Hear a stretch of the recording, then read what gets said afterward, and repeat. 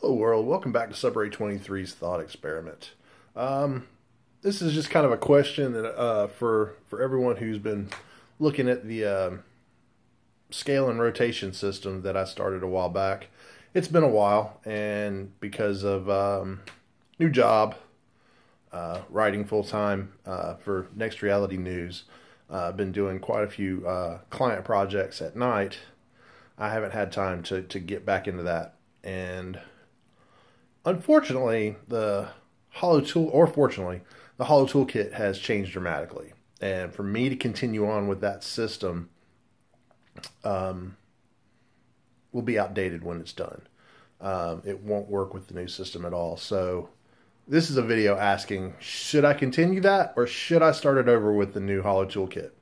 I'm going to leave that up to you guys. I'm going to post this video. I'm going to let it sit for a couple weeks. And if you leave comments, let me know what you think, and we'll go from there.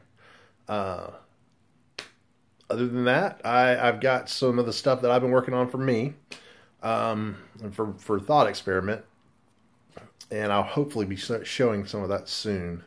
Other than that, I will see y'all in the next video. Bye.